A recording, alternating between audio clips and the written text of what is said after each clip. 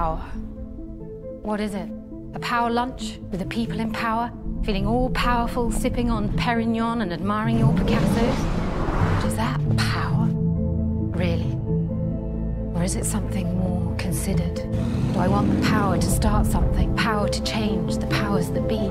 Should I shout to be heard or whisper to make you listen? To have the power to be the first, to have the power to charge ahead, yet also having the power to know exactly when to stop.